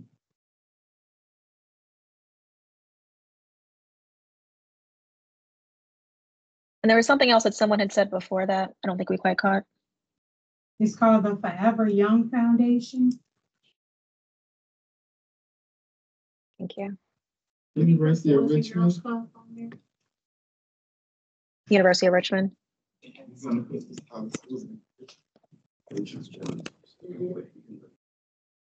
But there are others, Yeah. all of the boys and girls clubs. Yeah, I mean, I'd be curious staff, 'cause you guys worked in UVA in Charlottesville, like there's a whole transient student population who are, I mean, a lot of people do stay. We know, I see a lot of VCU grads here with me and U of R and stuff, but how do you manage, how did you guys message to or did you try and reach like a big student population that are like moving on right after they graduate? Sorry, that's a question for the consulting team. Yeah, just wondering how you message to the university. Yeah, so in the case of the CVIL Plans Together effort, so if you remember at the beginning of the presentation, I mentioned something we're looking at as a community ambassador model. We had a similar model set up for the CVIL Plans Together effort, and one of our community ambassadors actually ended up being a UVA planning student. And the project went on long enough where he joined us as an ambassador in his freshman year and went through all 4 years of undergrad as an ambassador. And so what that actually allowed us to do was leverage him as well as some other faculty at UVA to actually do outreach to UVA students. And we talked to a number of students. I would say a lot of the students who lived within the neighborhoods we were able to connect with at a variety of other events off campus, or even going door to door in the neighborhoods, because there were, I think to your point, there's quite a few students who, while some are transient, many end up deciding, particularly the grad students, end up deciding to stay on long term. So again, kind of depending on the demographic, I think particularly with the grad students, some of the housing concerns that were raised as part of CVIL Plans Together were very pertinent to them as they were trying to make longer term life decisions about where they were going to stay, what they could afford, what was going to be available to them from a housing opportunity and economic development opportunity as well. Do we have the YW and YM? We also put the Peter Paul Development Center. Oh yeah, for low income. There's another They service a lot of youth there too. Oh, youth, yes, Peter Yeah, Paul, that's- absolutely. so Peter Paul Development Center. In the Highland Park neighborhood, there's 6 Points Innovation Center. 6 Points Innovation Center.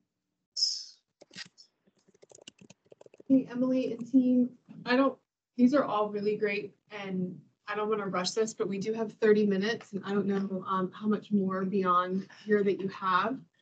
So I want to make sure we get a little bit of each group and then maybe Marianne, we could get an email out from staff just as a reminder that if you think of others that fall within these categories, we can follow up because I just don't want to run out of time and miss any further discussion points that you wanted to hit. Sure, that was actually, this is the last group. So good point, well timed. Also, Community Development Center, I'm sorry, it's really big. If you want to get to the 8th and 9th district. Southside Community Development, Southside Community Development Center. It was on there. That's big. Great. Well, thank you so much for those thoughts. We know it is getting into the weeds and we appreciate you taking some time to think about it with us because we know we're not the local experts. So we wanted to ask you all, the local experts, while we have you on a call. What we'll be doing next is creating a master list of folks that we know we want to engage and contact information so we can start broadcasting future engagement opportunities to very specific folks. We'll also be doing some stakeholder interviews. So this is a useful list as we start compiling folks to interview. We're going to transition back to Renee, who has some questions for y'all, specifically related to the code refresh process. Thank you, Emily. So yeah, it's always a little bit awkward to do this online, and but looking forward to working with you guys in person in future meetings, and really excited to be engaged with you guys for the next year. So we wanted to just start with a few really high level questions. So we've gone from the very specific all the way up to the very top here, but we'd like to just throw out a few of these questions to you guys, and these are the same or similar questions to the ones that we posed to staff at the Planning Commission when we first came in. When we meet with you next in person, we'll be getting down to much more detailed questions about specific things, and we'll be presenting some of the initial work that we've done. But just to kind of get things going, I wanted to kind of throw out a couple high-level questions to you, and I also want to make sure that that we've got time remaining for you guys to ask questions to us as well too. So Maybe just to start us off, and we can maybe go through these quickly, or we can combine them just to make sure we've got enough time. But very broadly, are new buildings in Richmond generally reflective of what you want to see? Why or why not? So incredibly broad question, but we'd just like to hear your take. There's a lot of new development happening in the city. What's your take on it? I would throw that open to anybody on the council. This is Dave Johanna speaking. I'm concerned about some of the construction that's going on in terms of the scale. I'm not concerned about the scale of the block as much as the actual architecture that's going in. And I'd like to see a little more quality control in terms of what's being built. And I'm also concerned about developing in the historic districts and coming up with a strong philosophy about what we want to see in those historic districts.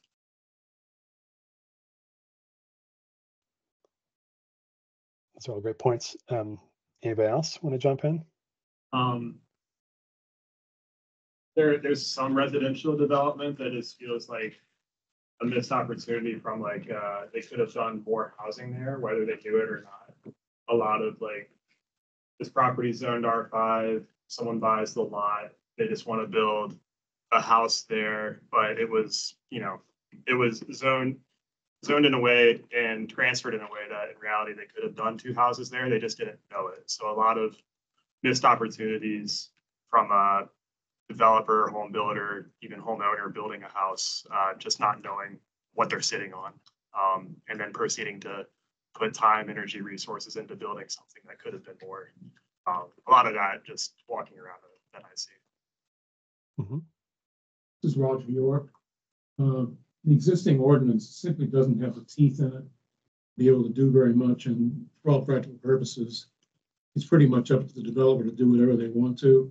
And sometimes we get lucky, and more often than not, we are not lucky. So I would say that, I'm not going to use the kind of language I feel like using, but there's clearly a need to create the sort of thing that you obviously are already geared towards trying to provide for us, but it's completely lacking in the ordinance. This is Benny Gates. I want to add my concern with the animals and the trees that have been demolished, and the animals are all in our neighborhoods now that weren't there before. I like the development, but sometimes you can just take a place that's kind of abandoned and renovate rather than just keep cutting down all the trees, because it's creating the environment. Everything's going when you cut down all the trees. There's no trees to replace it. Just a bunch of buildings getting hotter and hotter. Yeah, urban tree canopy for sure. Preston Lloyd. I'm going to take a slightly different take on this question, and I'm going to say that I'm not seeing a lot of the housing built in the city that I'd like to see. And so it's more our buildings being built generally reflective. I think that we have a tremendous need for additional housing, and due to some regulatory impediments that make it challenging for that housing to be constructed, that's not happening, notwithstanding the huge demand. And so I think that's going to be a big part of our conversation as a. Mm-hmm. Yeah, so it's not only what's being built, but it's what's not being built. I want to add also, I'm sorry, affordable housing. Is it really affordable when you're looking at the incomes and these houses that, I've seen apartments, $100 for 2-bedroom apartments, and you're working at like McDonald's or something. There's no. This is Roger York again. One more thing. As far as affordability is concerned, the mindset in Richmond is so conservative that new construction has to look a certain way, and it doesn't take into consideration the tremendous opportunities for different building materials and techniques that people in Richmond probably going to have an awfully difficult time adjusting to. That's the only way that housing prices are going to be able to be brought down. Start thinking outside the box. Mm-hmm. Anybody else want to say anything about how they feel about recent developments in Richmond? This is Dave Johannes again. Another thing, I think really other people have already alluded to this. The range in housing product is pretty limited here. Mm-hmm. to one side of it. Do you want to say a little bit more about that? Sure. What's We don't have our- opportunities for purchasable properties. Part of the reason might be that we're not doing enough, let's say, in multifamily housing that is purchasable condominiums. So we're not promoting that. And there are financial impediments involved in that. And maybe we can do something about it. Also, filling the entire place up with 5-story multifamily is limiting the other opportunities for other types of housing, and whether it's attached housing or multiple attached housing. And also we are we're abandoning our alleys, which is a really prominent location where we could be putting housing in at small scale and having almost no impact on the city or city neighborhoods in terms of scale and character. There's a huge, Infill housing fronting on the alleys, yeah. But yeah, there's a huge disparity also in the current zoning as it relates to the land mass that is restricted to single family, some maybe duplex, and then there's a real disparity where zoning allows more multifamily housing that is very reflective of some of the other challenges that it costs from that, having this old city thing of west of the boulevard, and that's changed drastically. I think we moved the boundaries a lot farther east, but certainly there's huge disparity as it relates to opportunities for more multifamily housing or more dense housing development opportunities. I just want to say something real quick, not to take it up. I think that question says like, are new buildings in Richmond generally reflective of what you want?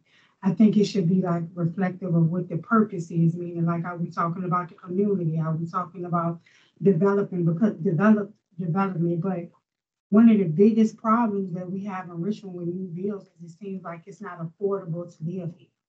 So it creates like a big gap in, I guess, equitable housing, even affordable housing. Like people cannot afford the new development. It's out of their reach with the income that they have. And so I think when you ask that question, you have to ask like, is it what you want to see based off of who you're trying to serve or who you are addressing? Because I may say like, we don't have affordable housing, but a developer may say, well, we're developing every day because it's 30 people that are added to something. I think that question should be asked towards like, who are you trying to serve and what is it that you're trying to do with zoning? Because some of our zoning creates like a lot of gentrification amongst other things. And I don't want to take up nobody's time. I'm just saying like when you're asking that question, I think it needs to be like focused in on exactly who is it that you're trying to serve or what population is looking at the buildings. Sure, I understand. I'm just asking you guys personally right now, and we'll certainly be, engaging lots of other people, as we go through this project in terms of the public and different stakeholder groups. So, but yeah, certainly understood that affordability, a big problem in Richmond. And that's well, like the people that live in the hotels, which is so many families now, it's ridiculous. Imagine so many families who live in hotels. When they do say there's new affordable housing coming, they go to apply and they realize they can't afford it. So it's like depressing, so it makes them sometimes do the things they probably wouldn't want to do because it's not affordable. Yeah, this is Damian Pitt. A couple of points that are, I think, already well documented here in Richmond.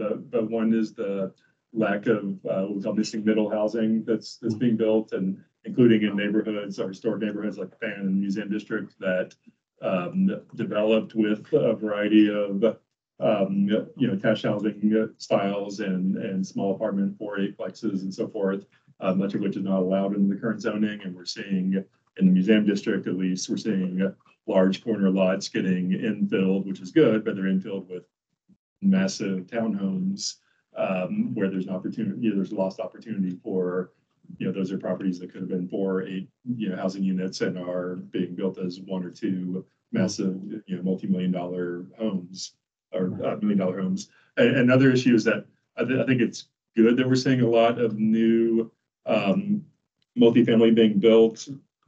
Points have been made about the price point being an issue, which I acknowledge. Another issue is that a lot of it's being built for young professionals, and it's a lot of like 1-bedrooms, and we're not seeing new housing being built that's kind of family oriented in terms of being 3 or 4 bedroom units, and that's something that we need as well. This is, I'm sorry, go ahead. This is Wayne Cradle. From what I see, there is a lot of housing that's being developed. I'm interested in the grocery stores. There's a lack of grocery stores in a sense, depending upon where you live, depending upon your zip code, there is a disparity. You have many residents who they're traveling over 10 miles just to get some bread. And so I'm interested in what that would look like. So maybe more commercial uses into the interior of neighborhoods, yeah. Renee, this is Elizabeth. Yeah. Again, not trying to stop conversation. Let's keep moving down. Yeah. I think a lot of these questions actually kind of overlap with each other, so I think it's fine that we took a while on that. Okay. I think some of this we've already covered, but let's ask you guys, what are your top priorities for the new code? So if there was one big issue that you really wanted this new code to address. Easy a lot to about use. affordability. I would say That's easy like a to one. use. Yeah. Renee, easy to use. Yeah, so you don't have to hire land use attorneys. Yeah, I think you opened the presentation, Renee, with we need to modernize the zoning ordinance. Yeah. And I think, so we're not so reliant on the SUP process. Sorry, Preston and Jennifer. But I think that is something that's going to be key, in this process. Yeah, sounds good. Top priorities? To Maritza's point about easy to use, that point, it's not just for developers and builders, but that's for everyday Richmonders as well. Everyone in the city should be able to understand the zoning ordinance and what it means, what it does, because it affects them. So.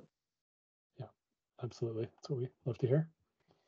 This is Charlie Wilson. I interact with the zoning ordinance 4 or 5 times a day at least. And I also do other localities. Henrico County next door has a splashy new zoning ordinance, but I feel really stupid reading it. Like, you need a PhD to understand that thing. And again, they've thought about every last thing you could possibly think about. And if you're like a zoning wizard, then it's probably awesome, right? But I think the city should harness its reality as like an organic urban fabric. And while it's fun to think about different scenarios and try to codify it, I think it's also nice to think about just our organic development pattern and how we have to just kind of accept we live in a city and things are going to get built, and we can't always design it to the nth degree. While there is some validity to form-based code for sure, but I like a lot of it. It's a careful line to walk, I guess. So, yeah, in terms of flexibility, and for sure. Yeah. This is Roger York, and of course, simplicity and flexibility often are very hard to achieve at the same time. Because I ultimately end up sometimes, the Board of Zoning Appeals ultimately determines appeals of decisions. And so for me, wordsmithing is extremely important. And no Oxford commas. That's gotten us a lot of trouble in the past. The ordinance is a mess now because it's 50 years ago it made sense. But instead of rewriting it, it's just been amended. Yeah, for sure. Yeah. And it's turned it into an absolute nightmare. It's a patchwork for sure. I would add crime concerns. Sometimes with certain zones and certain variables, crime is elevated because certain things are allowed. Maybe we can make sure we can try to minimize as much as possible on pockets. To that point. Sir, we're not in the public comment period. Thank you. This is Dave Johannes again, speaking about construction and zoning and make them kind of meld together. Right now, we have a zoning ordinance with height limits, and the height limits don't allow us to put in, let's say, 10-foot ceilings for residential uses or decent size ceiling heights for the commercial first floors. So managing basic land use and limits in terms of what you need to do to build and provide decent products. So aligning the height maximums of stories with those in feet. Is that what you're? Yeah. That's probably a major one. We've got to kind of keep moving through this, but any other final kind of top priorities anybody wants to? Yeah, this is Philip Hart, and picking up on something that Roger said. I've observed that the planning staff really does not have the power to deal with design issues. So I would like to see us explore design overlay districts and other kinds of controls or influences, or maybe that's what this pattern book is all about. But I think that should be explored as part of this process. And I think we need to look at design restrictions and how much that impact costs. Yep. This goes more into like the mapping of where the code gets put, but our new code, when it's mapped, needs to create opportunities for different types of housing throughout the whole city. Just, I think, getting to what the comment you were making, Councilwoman Robertson. We're going to touch on mapping. I'd like to see more activity in our alleys, the ability to build in our alleys. Block form in general, I'd like to think about what our streetscapes are going to be like as we've done a little bit on that in maybe like the DRT plans. Strong focus on, what do I have here? Transit stops, so meld together our transit and our development areas in terms of our mapping. And what can we do to provide more opportunity for affordable housing, and also look at relationships for more green trees, plants. And I think we also need to look at the fact that there are some zoning in the city that is, you can't find it but in certain neighborhoods, period. And every neighborhood, for example, when we have been challenged with shelters. We are restricted. First of all, we didn't have an opportunity for shelter zoning, period.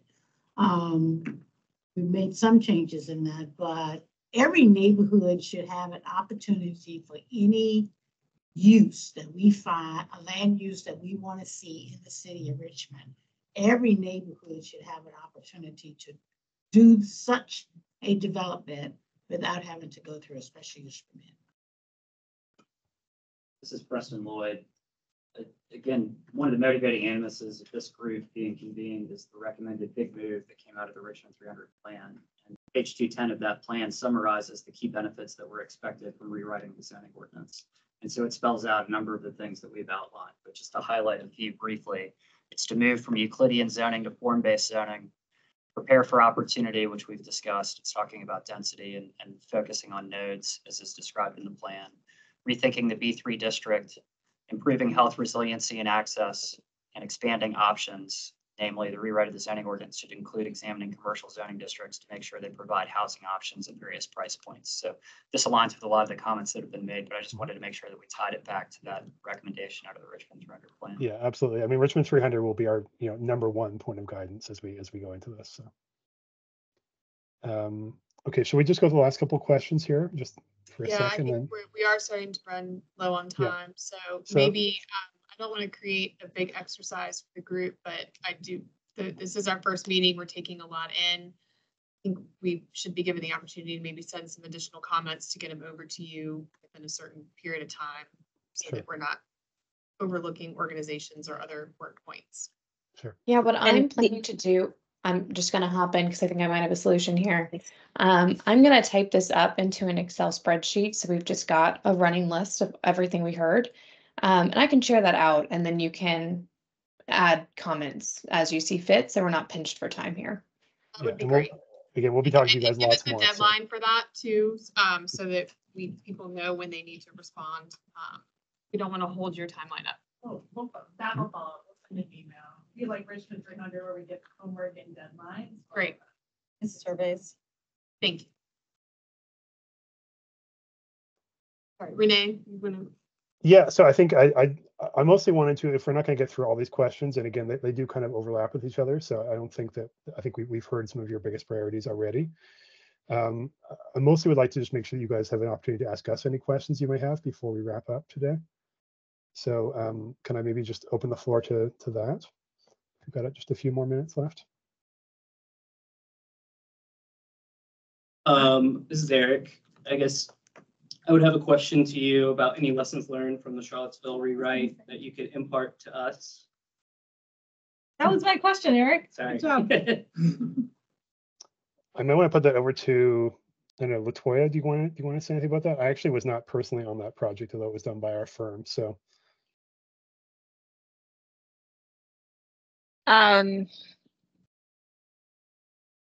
That's actually, so it's the one challenge there. I can speak to the engagement piece, but not in detail on the zoning piece.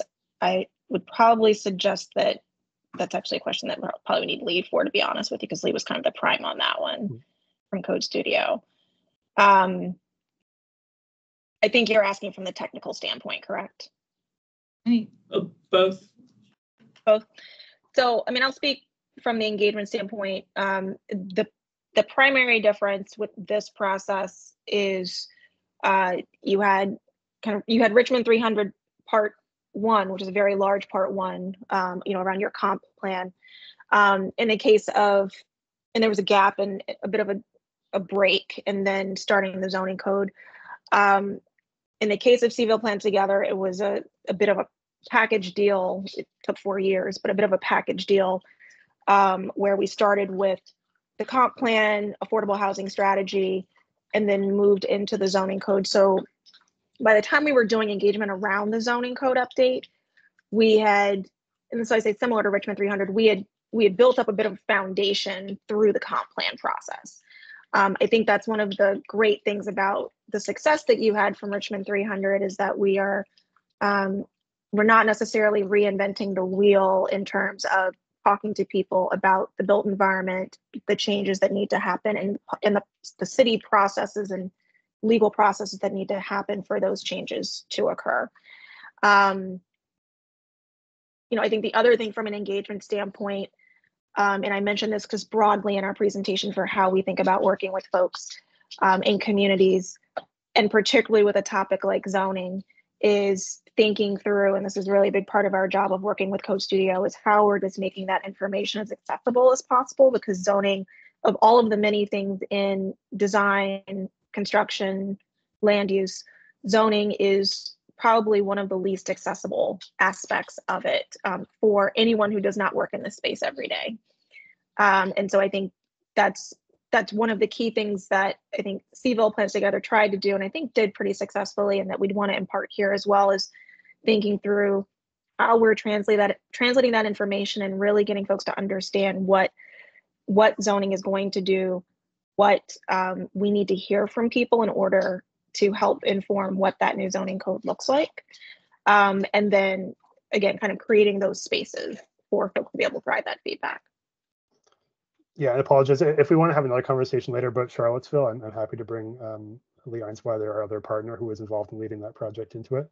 But I think just generally speaking, I think we're really happy with the end product of Charlottesville, which is a really sort of clean graphic code that's easy to follow, as opposed to the sort of very confusing code that they had before. And also it was a product that really closely followed on a comprehensive plan, so a bit similar to this. It's a good demonstration of the planning process, which should begin with a comprehensive plan and then proceed to a code that then implements that plan. Can I ask one more question?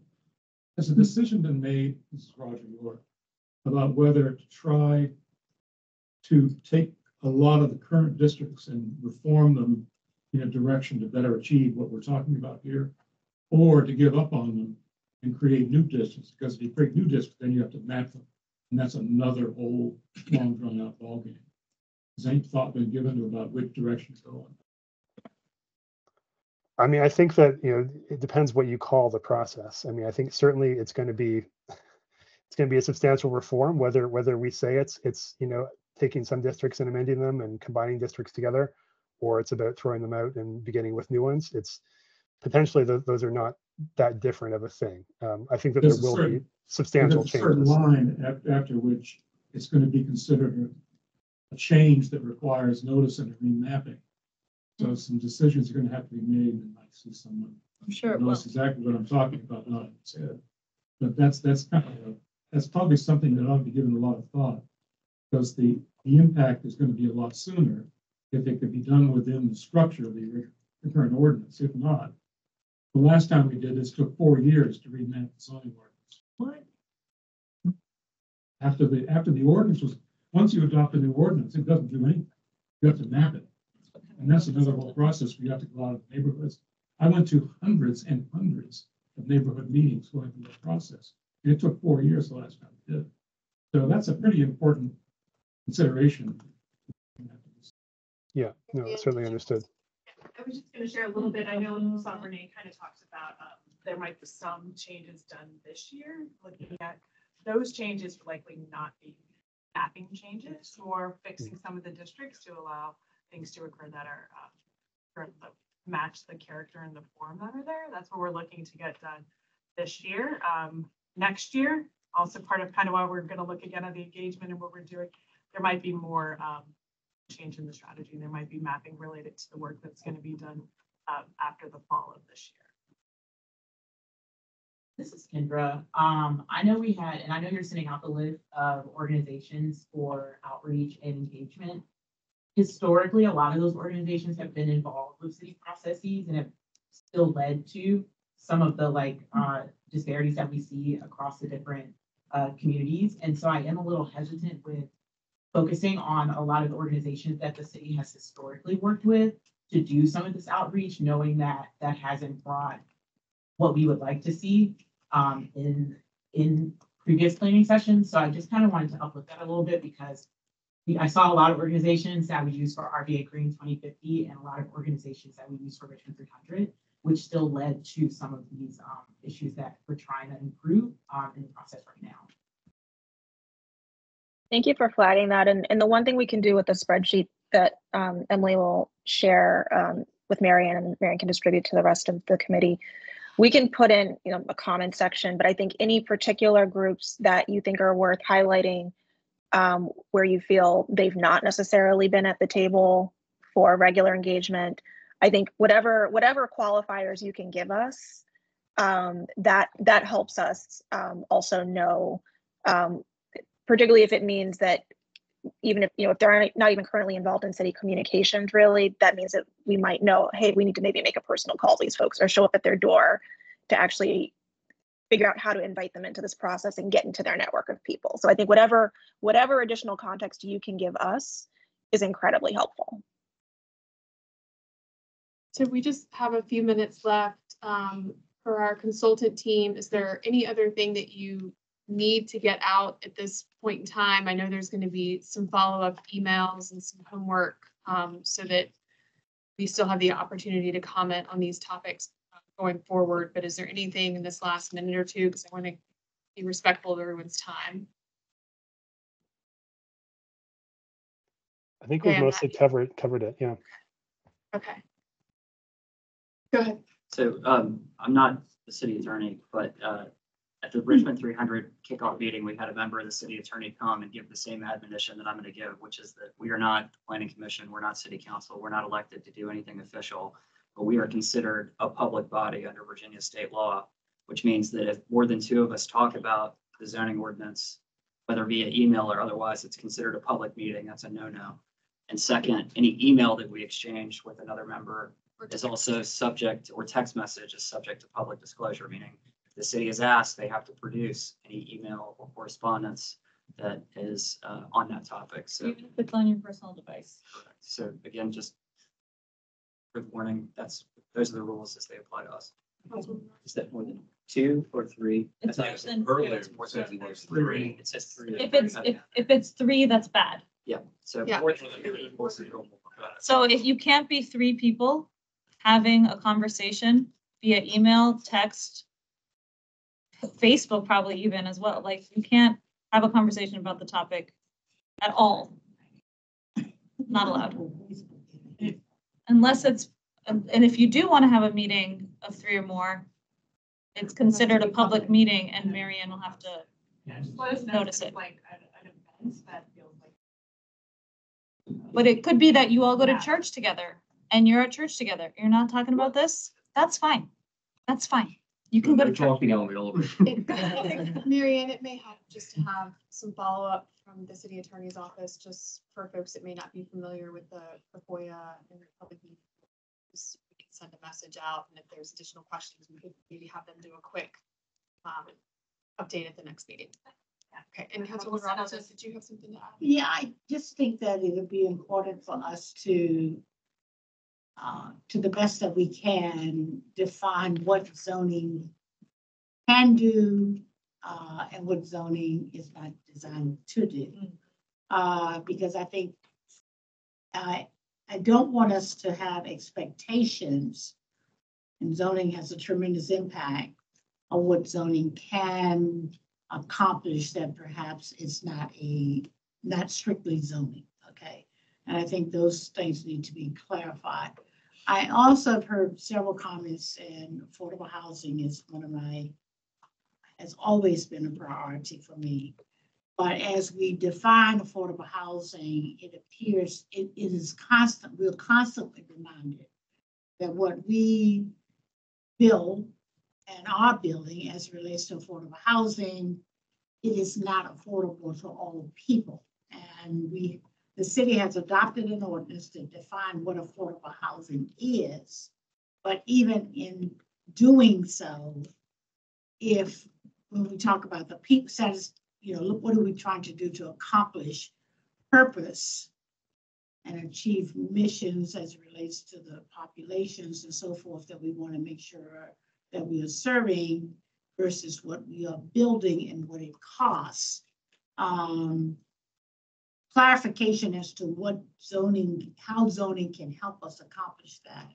But then where there are areas that is not resolved through zoning is important. And the families like living in the hotels that you spoke of. And so it doesn't matter what we build for affordable housing. If you're paying a certain amount of money and that's all you can afford, the definition of what is affordable housing is important that we be clear on that as well. So I'm gonna wrap this up. Thank you to our consultants. I think the next steps is they're on the screen behind us. The next meeting, we will get some follow-up from Marianne or staff. I do know that there are some folks in the public, in person and online, that had some comments. Keep in mind, we will take public comment, but that happens in the public comment period in the beginning of the meeting. So we definitely want to hear from you, but that is the appropriate time to weigh in. So if you didn't get to offer your comments today, there will be another opportunity at our next meeting. Marianne, are there any other logistical notes or homework that we need to announce, or? I don't think so. We'll get that email to you all. Okay. And again, the next meeting we're looking to use the a boardroom off of Hall Street, give a little more space and ability to break out into groups. That would also allow us to do the virtual as well at the same time, more virtual.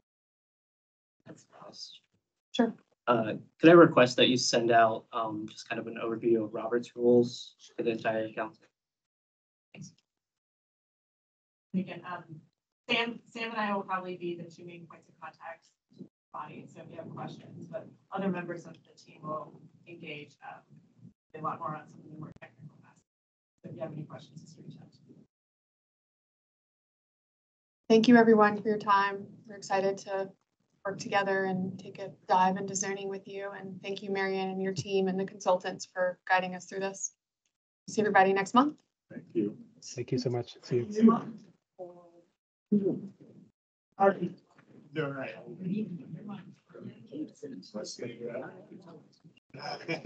No, I'm not. It's